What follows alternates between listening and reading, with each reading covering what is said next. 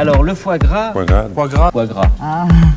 Oh la la. For years now, there's been a tense battle going on over a luxury food called foie gras. We are here to protest the use of foie gras in your restaurant. UGN, UG go! Foie gras has got to go! Now let me be clear. I love foie gras. It's one of my favorite foods in the world, and I'm not alone. I happen to think that foie gras is one of the most delicious things on earth. French families enjoy it on very special occasions, and it's served in upscale restaurants all around the world. But there's a problem with foie gras, and it's not exactly the one you might think. Let me explain. As you may know, foie gras, which translates to fat liver, is made by force-feeding either geese or ducks in order to, well, fatten their liver, turning it into a buttery delicacy. C'est la perfection, hein? This force-feeding practice, however, is understandably the subject of much controversy. Activists perform dramatic reenactments of force-feeding using human actors in the hopes that we, the viewers, might put ourselves in the animal's shoes. And while some of these protesters might just be looking for an excuse to promote their OnlyFans, you can definitely see how there might be some ethical concerns here. Besides, it's not just PETA making a fuss. The production of foie gras is banned in several countries around the world. And now, even in certain French cities, foie gras is being banned from official events. Obviously, on the issue of foie gras, emotions are high. You have a group that passionately defends the tradition, and another that fervently criticizes it. And two-sided emotional conflicts like this are the perfect opportunity for bad reasoning. And so today, I, an idiot, I'm going to do my best to take a reasonable look at the ethics of foie gras. But before we dive into that, I want to understand, how did we get here? Why is foie gras even a thing? And why does it matter so much to French culture? All right, let's see. I'm guessing this is probably like a couple hundred years old.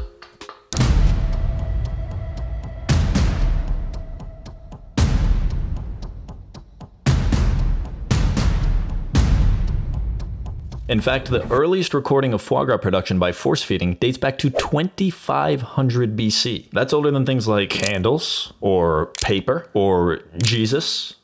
You know, BC. Eventually, the method made its way to Rome, where fattened liver was enjoyed by emperors and noblemen and all the boss players of Rome. That's where we really see foie gras emerge as a luxury product. This next part blew my mind. The Romans force-fed their geese dried figs, hence the name iecur ficatum, liver figged, or fig-stuffed liver. And then ficatum, the part that means fig, became fegato. That's not a slur, that's the word for liver in Italian. And then it became foie in French. So the word for liver in Romance languages literally comes from the tradition of force-fed foie gras. I think I'm beginning to understand the cultural importance of this stuff. Fast forward a bit, and the Jews carry the tradition forward through the Middle Ages. The theory goes that since they weren't allowed to use lard or butter as cooking methods, they had to use something else. Of course, many Jews cooked with olive oil, but that was only readily available near the Mediterranean. So instead they used fattened geese. And apparently during this time it was already a debated topic, with some rabbis concerned about the ethics and animal suffering involved in force feeding. We'll skip ahead another little bit, and eventually foie gras becomes popular with, you know who, baby, the French. Louis XVI called it the dish of kings, and allegedly even traded foie gras for a parcel of land. You know, I did write The Art of the Deal. Did anybody ever hear of The Art of the Deal? I have a feeling the guy on the other side of that trade had some inside knowledge.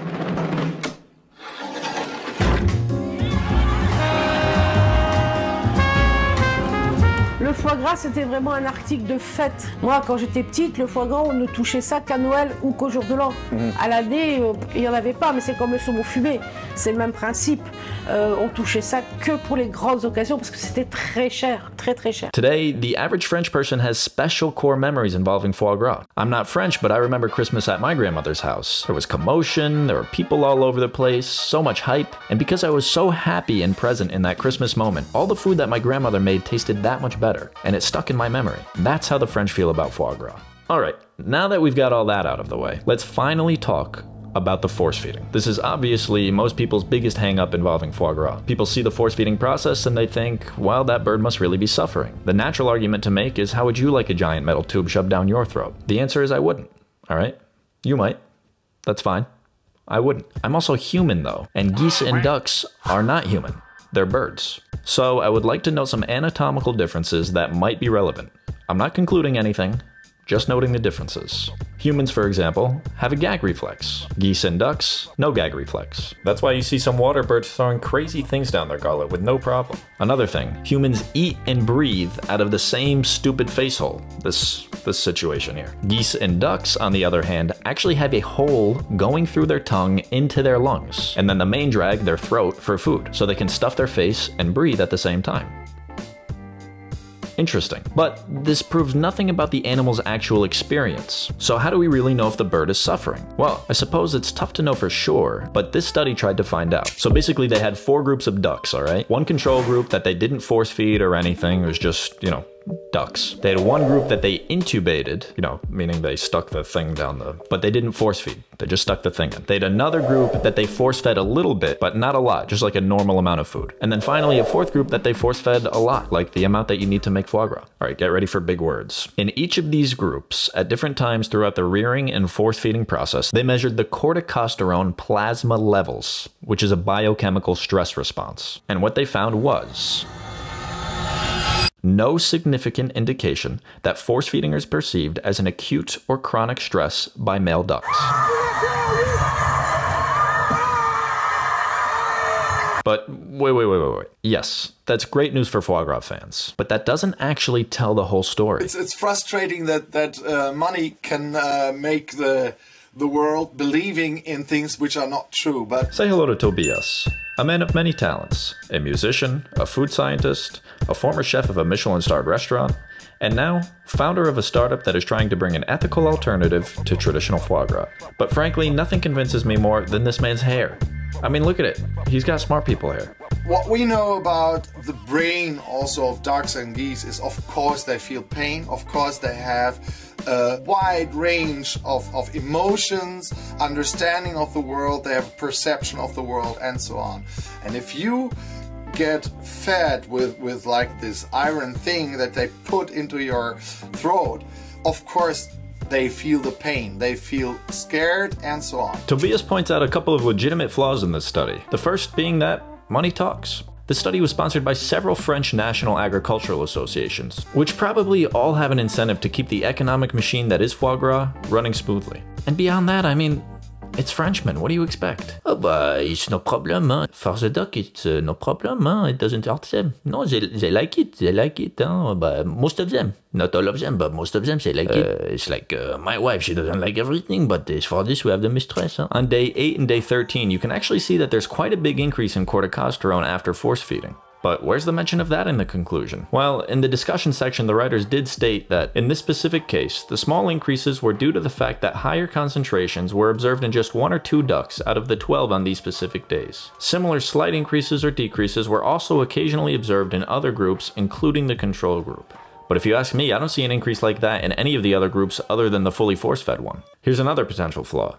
This study took place on a farm in France that seems to use pretty artisanal methods, but this might not accurately represent the reality of most industrial foie gras production. In France, the ducks are required to be raised en plein air, or free range, until they move into either feeding pens or cages for the final days of their life. If you ask me, that's a much happier existence than most chickens have in the US, where their legs can barely even support their own weight, and they're crowded together, riddled with disease. And while it's true that mortality rates for ducks during the force feeding process can increase to about 2 to 4%, for chickens in the US, it's almost 5%. Now, I'm not saying 2 wrongs make a right here, but I'm also not going to talk down to somebody that eats foie gras and then go order myself a 20-piece chicken McNugget. By the way, most of the French foie gras, which is on the French market, is not being produced by small farmers in France, but by some huge farmers in Hungary, where they don't give a shit about what's going on with those animals. So yes, while ducks in France are often treated relatively well, at least up until force feeding, a lot of foie gras production happens in countries that care much less about ethics, even less than the French. But okay, what about the fact that geese in the wild will actually gorge themselves to store fat in their liver so they have enough energy for their migration? It's true that geese like to eat more in autumn because it's the time when they have to prepare for the long flight over to the south. But then in a normal way they have livers like 400 grams, 500 grams, highly. I went to Alsace, to the small places with like really the farmers talking to an old grandma with her own recipes. Everybody has his own recipes all over there. You visit two people, two different recipes. But they use foie gras liver that is not more than 600-700 grams. Because what we are used to eat as foie gras mostly is from liver that is more than 1.3, 1.4 kilograms, even bigger. That's like you only eat fat. Furthermore, almost 95% of foie gras production today comes from ducks, specifically mullard ducks, which is a hybrid species that's not even migratory. Now, we've seen in states like California where foie gras is banned that really die-hard foodies are reluctant to give the stuff up. But if there were an ethical alternative that's delicious enough, like Tobias's Happy Foie,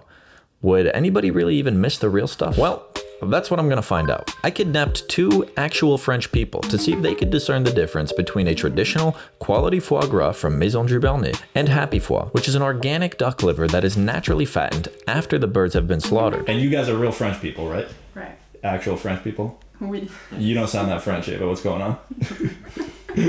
What's that all about? Half and half. Ok, donc on va goûter.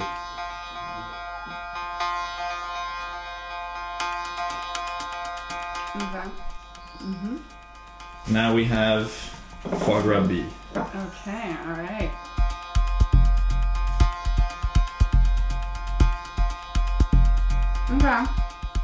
Okay, Ava's got opinions. I've got my opinions. Ava's got opinions. I think I know which is which.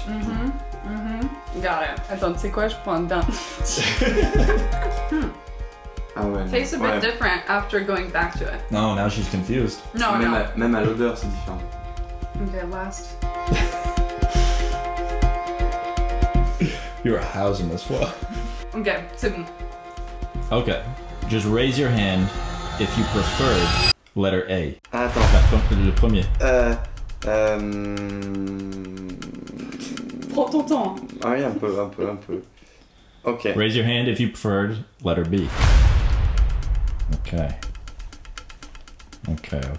Raise your hand if you thought letter A was the real, quote-unquote, real foie gras.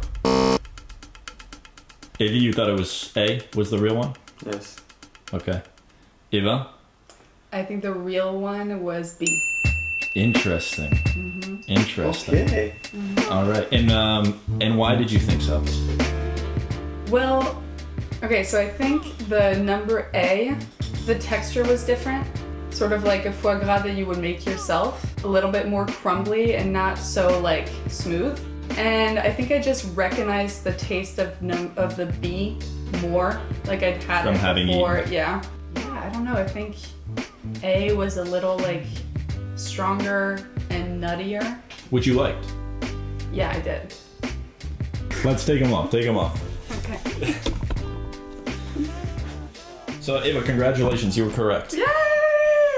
T'es bon? Non. B is the real. This is A. Ouais. And this is B. Oui.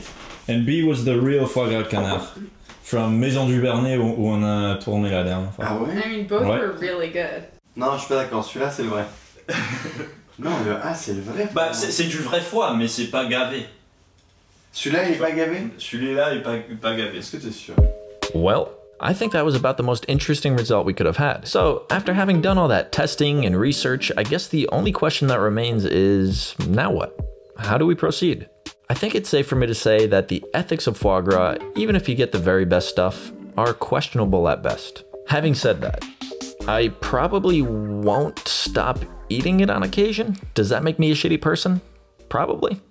But I will say that while Happy Foie didn't sponsor the video, they did send me a bunch of their product, and I've been enjoying it a lot. So if an alternative like this is available to me, then I probably won't touch the traditional stuff. My main point is this.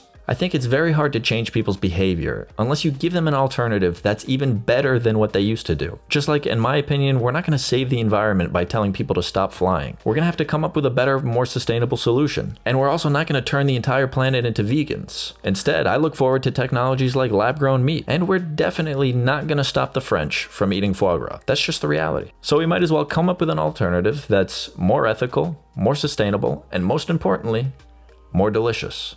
And that's it. No, all right.